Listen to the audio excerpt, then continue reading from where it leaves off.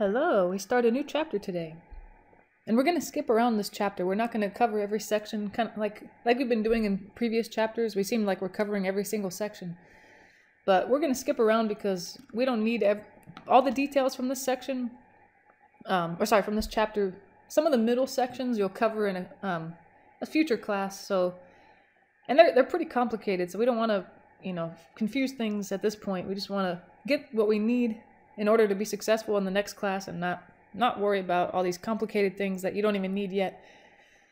So we're starting chapter 5, and this is talking about systems of linear equations, which if you took algebra, you should have seen before. So this first section should be review. But the next section that we cover, section 5.1, should be brand new. Probably. Unless you had a really, really go-getter teacher for your algebra class, I guess, then that's good. But this section is called Systems of Linear Equations in Two Variables. So as you can kind of see from the first example down here, what you'll have is the system, which they usually use kind of the squiggly bracket to show the system. But it's one linear equation, so here he is. One linear equation, the 2x minus 3y equals -4. And then there's another linear equation, a second one. Linear equation. So this is the kind of thing we're going to want to solve. It's like the first equation kind of gives you a relationship between x and y. The second one gives you another relationship between x and y. And just knowing two relationships between x and y should allow you to be able to figure out what x and y are. That's the idea. So first thing though, let's see if we can even determine, or do we even know how to determine if a certain ordered pair or point, like this guy, 7, 6, is it a solution of a system? So I don't know, if you haven't seen this before, the idea is I should be able to substitute the values of 7 and 6 in for x and y, respectively, and I should get a true statement for both of those equations. So that's the idea, yeah. If, that particular ordered pair, or in another problem, it could be another ordered pair, but if this guy is a solution to the system, substituting, x equals 7, y equals 6, should result in true statements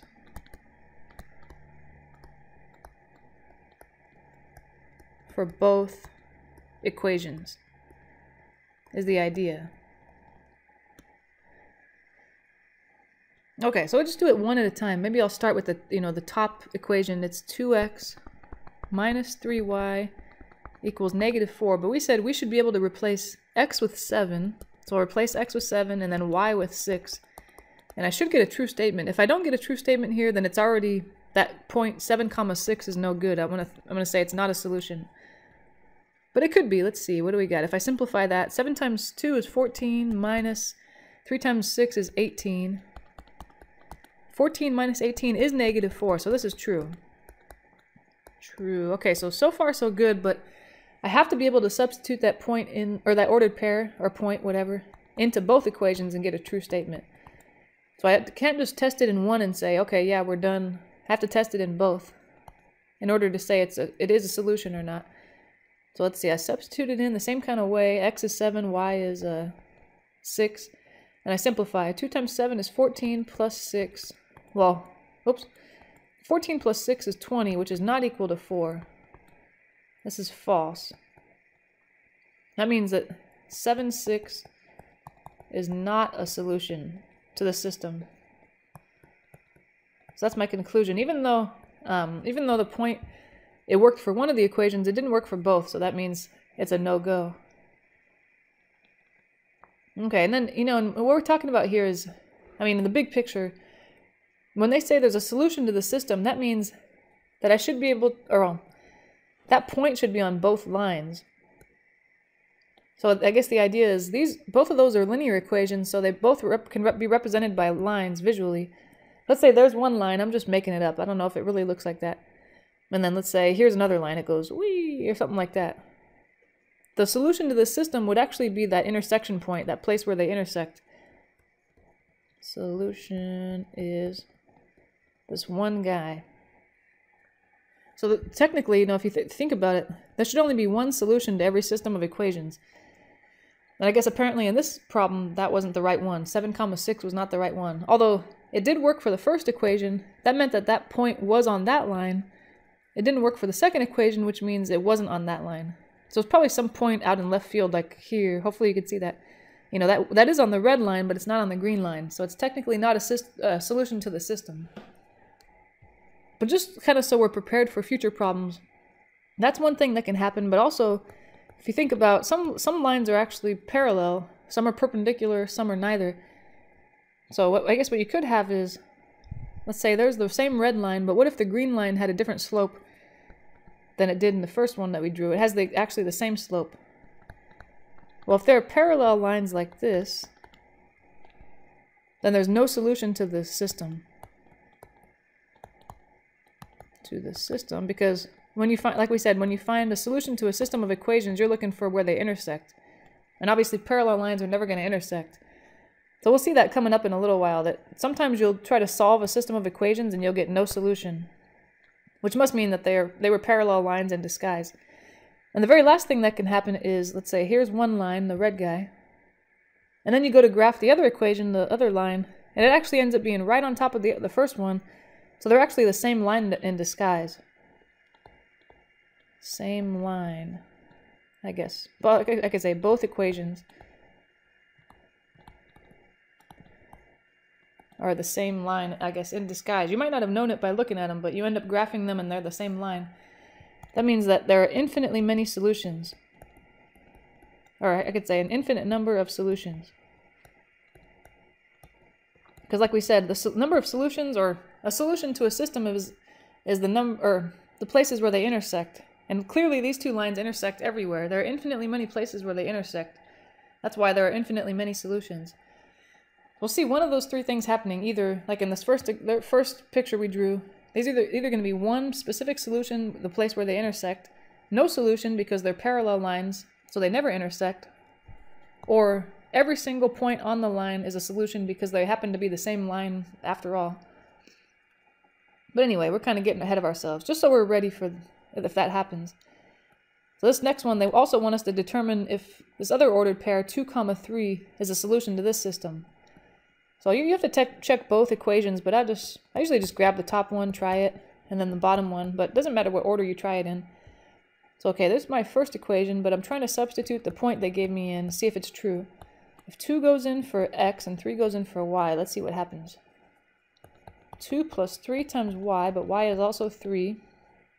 2 plus 9 is 11. That's true. Okay, so far so good. This point does seem like it's a solution, but I do have to check the second equation also.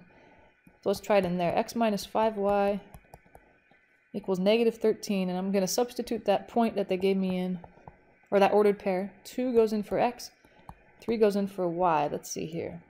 So it's x minus 5 times y, which is 3, supposedly equals negative 13. We'll see about that.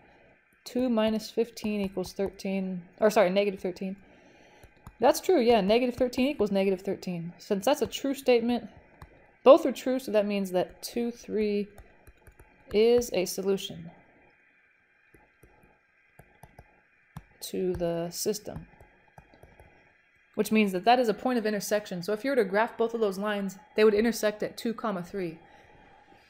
And just, from past experience, I can tell those are not the same line, these guys, only because I've seen a lot of these problems.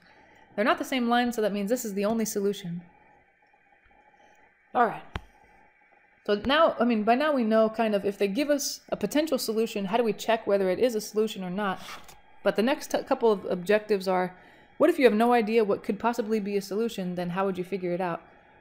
The first one, you might have seen this before, you use the substitution method to figure out kind of, algebraically how to solve a system of equations. So it's kind of described here in the bold. The substitution method says, okay, you want to solve one of the equations for either variable. So it sounds like, you can choose x or y, and you can choose either equation, so you have a lot of freedom. And once you do that, though, you're getting that variable by itself on one side. Then you're going to substitute into the other equation for that variable. So kind of look at the system of equations here. The top one, it wouldn't be hard to get x or y by itself. But I see that the bottom one actually already has y by itself. Y is already isolated. So I kind of actually get to skip a step. Y is already, so that's kind of nice. If it wasn't isolated, I would do it, you know, either isolate y or x in one of the equations. Isolated in, you know, that bottom equation. So all I have to do is I'm going to grab that top equation. Let me see. It's x plus y equals 4. Just so I kind of have it in front of me. And I'm taking the equation that, you know, either you solved for a variable or it was already solved for you. So y is already by itself. That means I'm going to take what y is equal to and substitute it into the other equation for y. I just kind of use logic to make it make sense in my head. I say, well, y is equal to 3x, because that's what this equation tells me. That means that this y should also be equal to 3x. So I should be able to replace it. So that's what I'm doing here. I'm going to replace the y in that equation, x plus y equals 4, with 3x, because that's, I guess, what the red equation told me I could do. Y is equal to that thing, so I should be able to replace it. Alright, so the first, or this x plus y equals 4 equation is going to become x plus, instead of y equals 4, it's going to be 3x equals 4. Because that's what y was equal to. And at this point, you know you're doing a good job, or you kind of, you know, you substituted correctly, because I only have one variable left. That's a good sign. Only one variable left. I guess that's the idea, because you can't solve an equation that has two variables. You won't know what either of them are, but once you get down to an equation that only has one variable, like what we have, x plus 3x equals 4, then you actually have a chance of solving it. So of course, to solve this, I'm going to combine like terms. So let me write it one more time just to be safe. X plus 3x equals 4. Well, these are like terms. I can write it as 4x. 4x equals 4. And then to finish it off, we'll divide both sides by 4. So it looks like x equals 1 is, well, that's the x value anyway. I think this is something that a lot of people forget in these problems, is that what you're trying to do, like we said, big picture here, is find the point of intersection.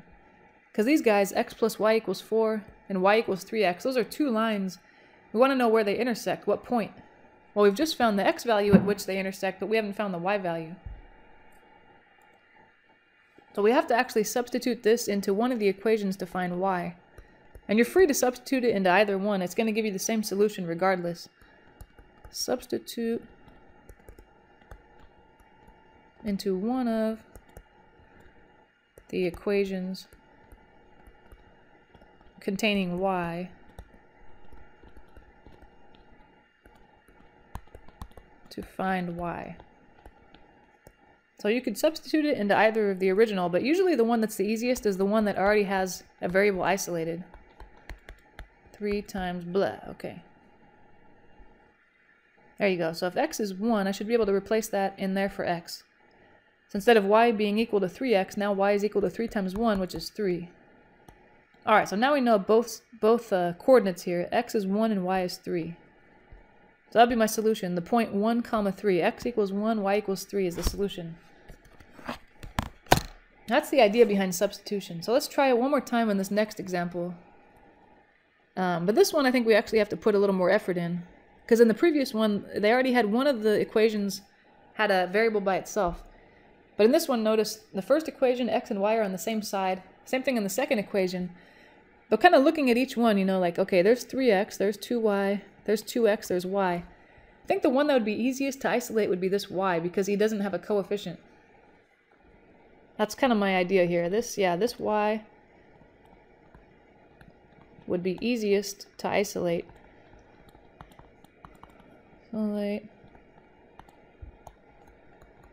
Because it has no coefficient. So that's my idea. So I think that's what I'm going to do. Although you could isolate any of the other variables as well. I think it's just, you can kind of picture, what if I were to try to isolate, you know, I could even think about the same equation, this second guy. What if I try to isolate x though? I would have to subtract y to the other side, which is not that bad. But then I'd have to divide all the terms by 2, which would produce fractions. I don't like fractions that much, and then especially if I have an expression containing fractions and I have to substitute that into another equation, that's going to be bad. So it's really exciting actually when you see a variable all by itself with no coefficients. That's the one you want to jump on. So I'm going to take this and solve for y, which all that would involve is subtracting the 2x over to the other side. Now it's all by itself. So y must be equal to either 1 minus 2x, or you could write negative 2x plus 1. You know, either way, it doesn't really matter. You're going to substitute that into the equation we haven't touched yet. So now I finally grabbed the equation that we haven't looked at yet. 3x plus 2y equals 4. And where the y was, I'm going to substitute this 1 minus 2x. Yeah. I was going to say replace. Either way, substitute. Or like we said, you could substitute negative 2x plus 1. It doesn't really matter. So it'll be 3x plus 2 times y, but according to the other equation, I know y is equal to 1 minus 2x. So I should be able to replace it. So instead of 3x plus 2y equals 4, it's 3x plus 2 times, parentheses, 1 minus 2x equals 4. Alright, and now I kind of, if you want, you can check to make sure, does this equation only have one variable now? Yes, there's only an x. Or only a y. It doesn't really matter which one, as long as it's only one or the other. Let me simplify here. 3x plus, and if I distribute the 2, I get 2 minus 4x equals 4. Now I got a couple like terms here. 3x minus 4x makes a negative x, plus that 2 that was already there, equals 4. Okay. Now I can solve this if I, let's see, subtract 2 over to the other side. That would be the first step. Negative x equals 2. But I need to get rid of that negative, so I can either multiply both sides by negative 1 or divide by both sides by negative 1.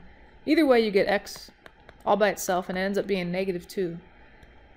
But remember, just because you find one variable's value doesn't mean you're done, because what I want, my answer should be an ordered pair. So I'm kind of like halfway done, although you've pretty much done more work than half the work. You've done more than half the work at this point. But now I need to substitute this guy, substitute the value I just found, substitute x equals negative 2 into any of the equations that had a y and an x. So I could use one of the originals, but usually the one that's easiest is the one that you've got a variable by itself. So at this point, I got y all by himself. That's usually the one you want to substitute into to find the second variable. I mean, it would work either way. You can go back to one of the originals, of course, and you get the right answer, but just to make your life easier, I think the easiest one's going to be the one that has a variable by itself. So let me see. I'm substituting a negative 2 in for x. So let's see. Here he is. Because we said x equals negative 2, so that's going to go right here where the x was. Let's see. Negative 2. And all I have to do now is simplify. Y equals 1, and that actually become a plus 4, so 5. There we go. And of course, there's the solution, or what we think is the solution, but you could always check your work by substituting that. Substitute, x equals negative 2, y equals 5, into both of the original equations, kind of like, what we did in objective 1. So we think this is a solution, but if we want to make sure, I want to substitute that into, was it 3x plus 2y equals, was it 5? I already forgot. Or 4, sorry, 4. And then 2x plus y equals 1. 4. Oh wait, 2x plus y equals 1. Yeah. So at this point, yeah, that's kind of like the first objective was showing us how to check our solutions here. But the second objective is actually solving. So if you want, you could do that. I would definitely do that on an exam, just to make sure you did everything right. Sometimes just you miss a negative sign one place and then all of a sudden everything's screwed up. So I mean, I would be mad at myself if I did that on an exam. Like, I got points marked off, even though I knew the process and I did everything right. I just forgot a negative here or there, and that screwed up the whole thing. All right, so that was good. I think substitution method's good for if you have a system of equations like we had in the last objective. Where was it? Remember we said that y variable in the second equation, it wasn't so bad to solve for. It was like, oh, I can isolate him pretty easily. I just have to subtract that 2x, and then he'll be all by himself. But I mean, if you look at the system that's coming up in this next objective here, what was it? It's 4x plus 5y. Just first, in that equation, imagine trying to get x by itself. You'd have to subtract 5y over, which is not so bad. But then you'd have to divide all the terms by 4, which would result in an equation that looks terrible. It'd be 3 minus 5y, but you had to divide all the terms by 4, so you'd end up with this. Ugh, which is terrible. And now try to imagine substituting that in for y here. Oh my gosh, you have a bunch of fractions. It'd be terrible. You definitely don't want to mess with that if you don't have to. So we come up with this other method for solving systems of equations.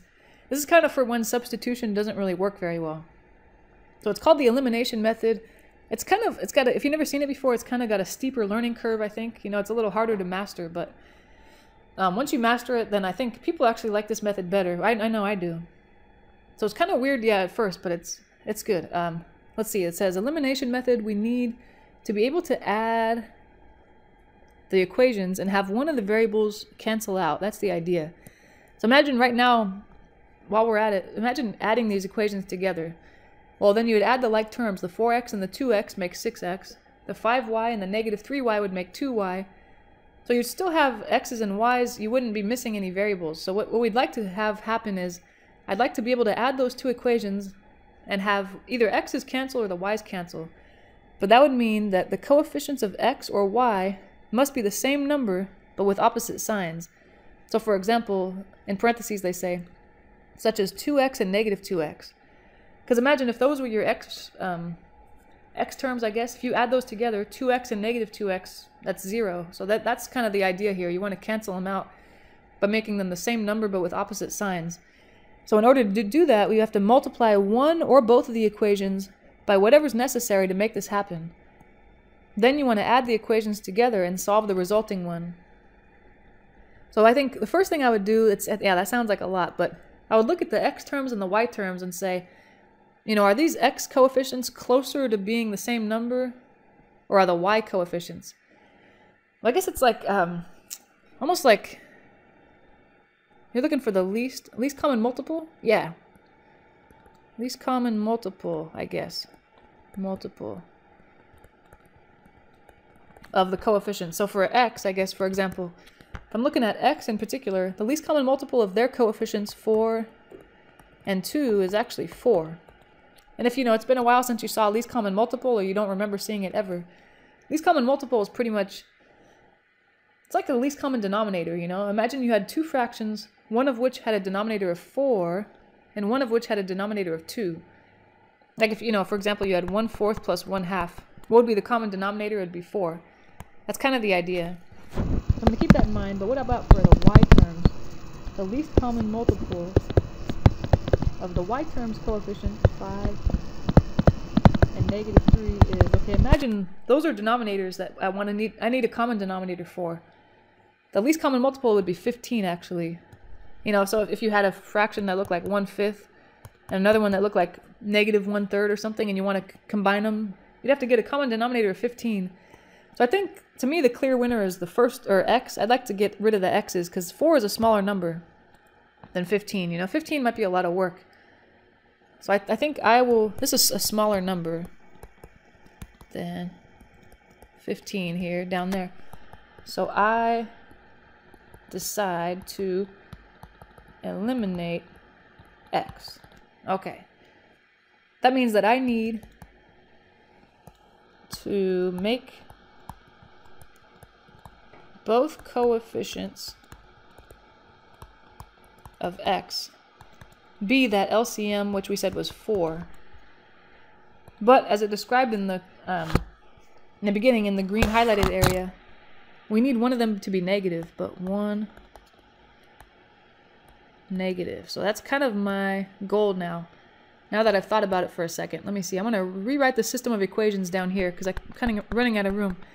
4x plus 5y equals 3, that's the top one, and then 2x minus 3y equals 7. So I'm looking at this system, and we know that we need to get both coefficients of x to be a 4, although one needs to be negative. Well, the top one's already there. It's already got a 4. So maybe all I would need to do is work on the bottom one. So I need to multiply the bottom one by 2 to make it a 4. But we said one needs to be negative, one needs to be positive, so maybe while I'm at it, I'll multiply by a negative 4. Or sorry, a negative 2. So it'll give me a new, new second equation, but it'll be so nice because it'll combine with the top equation to give me x's canceling. So I'm leaving the top equation the same, he's good, but let me distribute the negative 2 into the bottom equation. Multiply the second equation by -2. That's my idea here. To make my goal happen that I was describing earlier. Well, that would make the second equation transform into -4x. It'd actually become a +6y and then -14 on the other side. And now, like it described, I want to add these equations together. And since, the like terms are already lined up, I can just add vertically. The x's are going to cancel because it's a 4x and a -4x, which, like we said, was the goal. You got 5y and 6y, that makes 11y. Then on the other side, 3 and -14 makes -11. Alright, now that one variable is missing, I should be able to solve for the remaining variable. For the remaining variable. Alright, and that's not so bad. Here I just have to divide both sides by 11. So it looks like y is going to be -1. That's my solution. But like in the previous objective, what we found was we're solving systems of equations, so my solution should look like an ordered pair. So we found the y value, -1. Excuse me, we just have to find the x value now. But that's kind of the similar way. What we've done so far is the new method. But to find the second variable, all you have to do is substitute that back into one of the originals. So I'm going to substitute -1 into either of the original equations. It doesn't matter. No. Equations. I usually look back and say, alright, which one had the smallest numbers? I'm going to substitute into that. So let me see. Where were they? Ooh, it's kind of a toss-up. I guess the bottom one has smaller numbers, the 2 and the 3. Either way, it's going to give you the right answer, so it's up to you. But I think I'll just grab that second one, the 2x minus 3y equals 7. 2x minus 3y equals 7, and we're saying that y equals -1. So I should be able to substitute that right there where that y is and figure out what x is.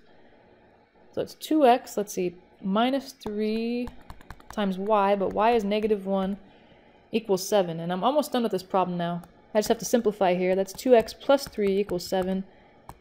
If I move that 3 over by subtracting it, I get 2x equals 4. And then the last step would be divide by 2. There's x. X must be 2. Alright, so my answer is 2, -1. There we go. Just make sure you keep x and y, in the correct places. Even though I found -1 first, that's still the y value, so it should go on the right. And the x value goes on the left. Alright, let's try that process one more time with this other example, and then I think maybe we'll get the hang of it. And if you don't really feel that comfortable with it, I think the more problems you try, like in the homework or whatever, you'll feel a lot better. So okay, let's try to do the same thing now. So what we need to do is either eliminate the x terms or the y terms. So let me see. I'm going to look at the x coefficients first. And I'm writing this all out, like here are x coefficients, but this should be, eventually it's all just going on in your head. You don't have to write this out. The x coefficients are 3 and 2, so I want to find the least common multiple of 3 and 2. Okay. Well, thinking of fractions, if I had to find a common denominator between 3 and 2, it would be 6. So that's that guy's least common multiple. I'm trying to determine now if I want to eliminate x or y. Whichever one has the least common multiple is the one I'm probably going to work on. The y coefficients, let's see, are, they're 4, well, -4. -4 and 3. The least common multiple of -4 and 3 is 12, which is bigger than the other one, So I'd probably rather work on the x coefficients. So that's my idea. I will eliminate x because this LCM is smaller. That means it's a little less work and I have to deal with fewer big numbers, I guess. Alright, so at least I have the right idea. Let me bring that system of equations down here. It's 3x minus 4y equals 11, and then 2x plus 3y equals -4. Okay, that looks good. So I want to transform both equations so that they have a 6 here. So that's kind of my idea now. I need these to be 6s. To both be 6, but one of them has to be negative. Negative. But it actually doesn't matter which one's negative. Like, if I make the first one negative, you make the second one negative, we should end up with the same solution either way. It's just, as long as one of them is negative, one's positive. But okay, if I focus on the top one, for example, this is currently a 3. If I needed to be a 6, I would have to multiply it by a 2 to get there, right? 2 times 3x would be 6x. So it kind of tells me what I want to happen on that one. And maybe just while I'm at it, I might as well figure out what that's going to become. If I distribute that 2 in, it'll become 6x minus 8y equals 22. So it's kind of the new transform versions of that top equation. The bottom one, though, let's see. Currently, the x coefficient is a 2. If I want it to be a 6, I need to multiply by 3. But we said one of them needs to be a negative, so I just have to multiply one of these by a negative number. I just make the bottom one negative, whatever. So instead of multiplying it by 3, I'll multiply it by negative 3, just to make sure that the 6's are opposite signs. So if I multiply that entire equation, every single term, by negative 3, I get, let's see, negative 6x minus 9y equals positive 12 because it's a negative times a negative. All right, and then once you do that, you should be able to add these equations together, and one of the variables disappears, if you did it right. So if I add these, the x's do disappear. 6x and negative 6x is nothing, so they cancel. Then I have negative 8y and negative 9y is negative 17y. On the other side, 22 and 12 is 34. Okay. And then I should be able to solve this equation for the remaining variable y. Alright, but that's not so bad. I'll just divide by negative 17. So we'll go, okay, negative 17. And sometimes, you know, this number goes in evenly. Like here, actually, that goes in twice, or sorry, negative 2 times. But if it doesn't go in evenly, you'll end up with a fraction as your answer, which is fine. Sometimes the answers are fractions. So we got y, that means the solution is going to be something comma negative 2. I just got to figure out the x value. So I go up and figure out which one I want to substitute into. Which one of the originals was nicer? I guess the bottom one. It seems like it has slightly smaller numbers, you know, 2x plus 3y equals negative 4. So I'm going to grab that guy, bring him down here so I can substitute the y value I found. But like I said, if you choose the first equation, the top one, 3x minus 4y equals 11, you're going to get the same solution as I am either way. As long as you're careful, you know, and you don't make mistakes.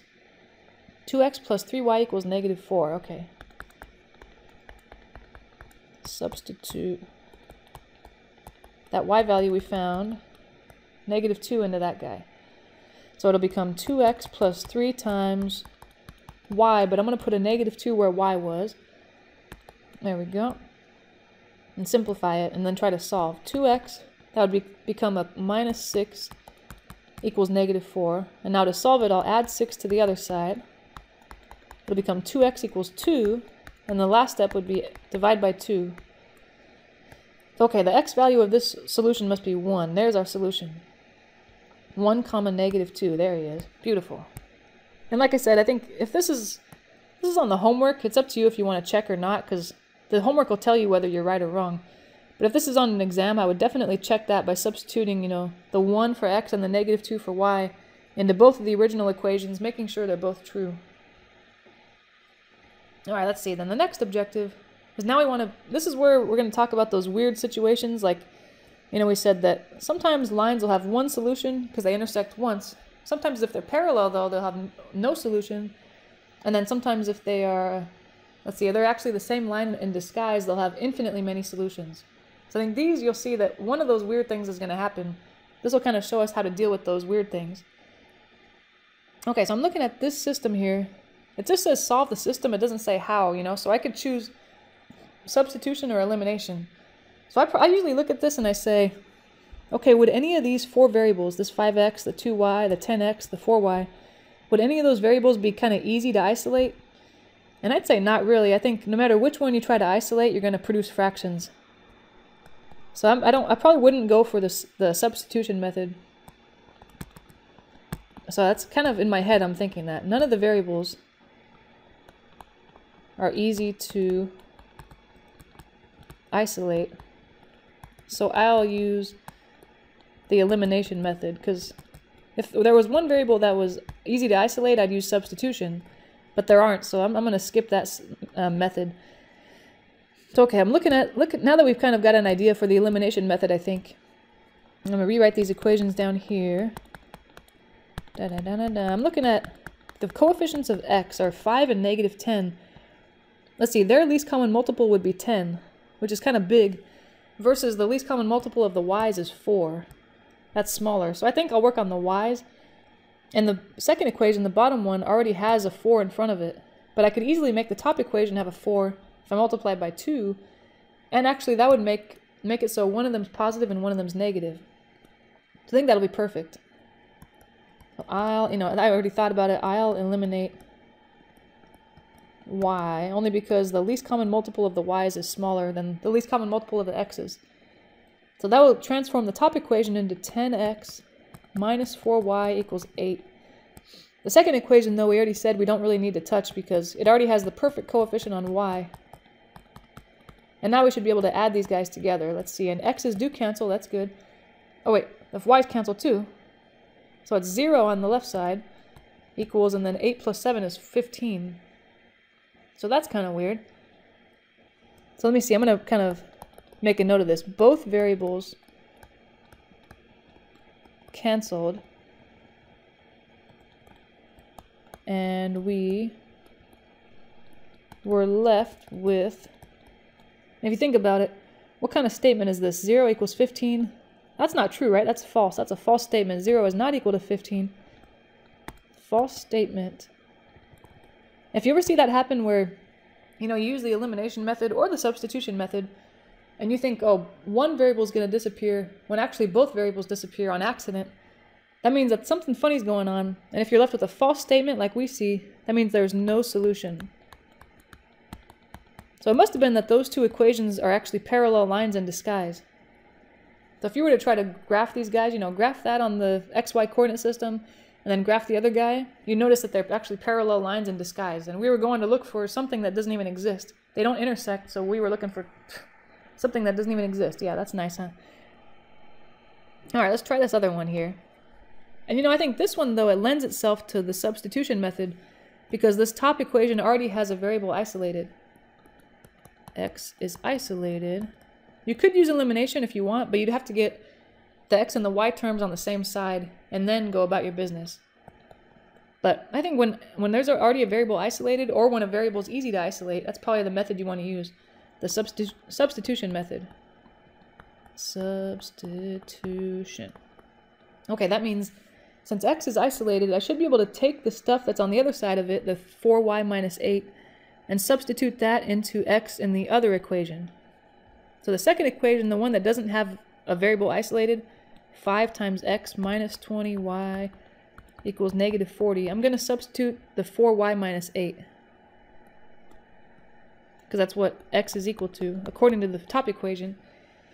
There we go. And at this point, like we said, you can kind of check if you're doing something right. I only see one variable in my equation now, so something must be going right.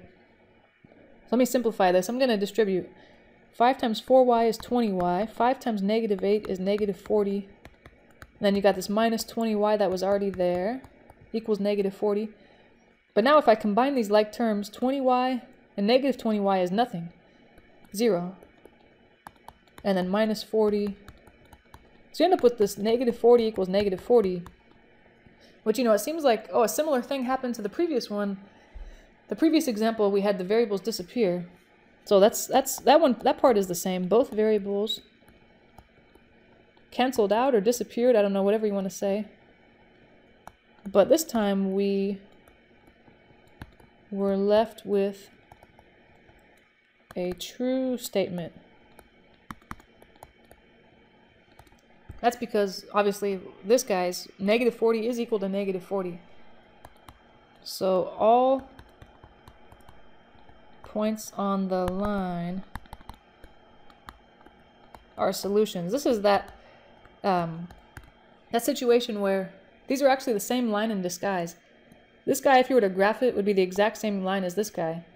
So those are actually the same equation in disguise. You know what someone did is, let's see, they took, for example, that bottom equation, what is it, 5x minus 20y equals negative 40. So notice that all three of those terms are divisible by 5. What if you divide those guys by 5, The first term, 5x divided by 5 is x. Okay, there he is.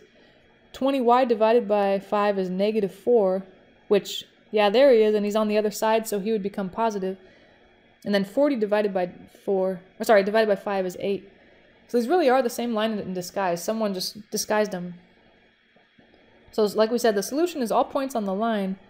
And the way you write that is the set of all points, x comma y, such that, and then you throw in one of the equations, like maybe the top one. What was it? X equals 4y minus 8. So this, what I just wrote in red, is just the math way to say all points on the line are solutions. Because it's saying, I want all the points, x comma y, such that blah, blah, blah, blah. This is the relationship, so it's on that line. So this is just, and you can grab either equation. Either of the original equations. One of the original equations. If you grab the second one, that's fine too. It doesn't really matter. That's probably the hardest one to remember how to write the solution. That guy. Alright, so I think we've seen all the kind of weird things that can happen with the system of equations. So the last objective here is just going to be, let's see how this could be maybe useful in real life, sort of, or maybe it's not. We'll see. Let's see, so just talking about kind of a business here. A company that manufactures running shoes has a fixed cost of $300,000. Okay, that means even if they don't even produce any shoes, they're having to pay $300,000 no matter what. Maybe it's like their factory, you know, they have to pay that much in rent a year, or I don't know, for materials, or who knows what that is. And then additionally, it costs. Now, I guess the fixed cost I don't think that has anything to do with materials, because I think this will have to do with materials. It costs $30 to produce each pair of shoes. So that's probably materials and then labor, people that are working on the shoes or whatever. The shoes are sold for $80 a pair. Okay. So they're kind of like they're making a profit of $50 per pair, although they're having to pay off this fixed cost of theirs. So it's kind of a complicated situation. Let's see, the cost function of producing X pairs of running shoes. So the cost, that's not the cost to the consumer, that's the cost to the manufacturer. So the cost, I guess if I write it as a function, C of X, it's going to be, okay, well for sure they're paying $300,000, that's their fixed cost, no matter what. But if they produce a certain number of running shoes, let's say X is the number, well for every running shoe they're having to pay $30, they said. So it's like for every running shoe they pay $30, that's what this tells me, plus $300,000 regardless of how many shoes they sell. So that'd be your cost function. Or you could of course switch those terms around if you wanted to. If you're more comfortable with 30x plus 300,000, that kind of looks nicer, huh? Looks more like mx plus b. So I guess that's the idea of the cost. It's the price the manufacturer has to pay per shoe, 30, times x, plus the fixed cost, which is 30,000 in this case. So next thing, they want us to write the revenue function r from the sale of x running shoes. So pretty much that means how much are they making on each shoe? Well, they did say that they're sold for $80 per pair. So if they make 80 pairs, then they're making $80 times the number of pairs. That's the idea. $80 multiplied by the number of pairs sold. You know, that's that guy. And the last part here, they want to determine the break-even point. And I think at this point, we don't really know what that means, you know, unless you're a business major or you know someone that's a business major. Describe what this means. So basically, the break-even point is when the revenue equals the cost. Yeah, when they're equal to each other. Revenue equals cost.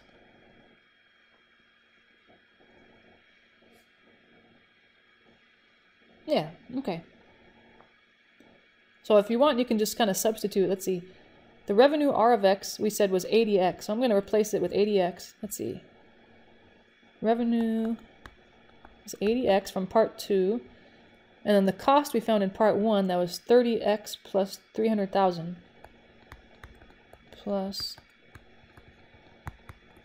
Alright, and then I'm left to solve this equation, and that'll tell me how many items are sold to break even. So let's see, if I solve this guy, I guess I would just move the 30x over so the x terms are together. That would leave me with 50x equals, and then 300,000. Let's see, and then to solve it all the way, I would divide both sides by 50. And that should do it. Okay, x would be 6,000. Oops, there we go. Alright, so we've kind of figured out, I guess, the x value for the break-even point, but they want to know what this means.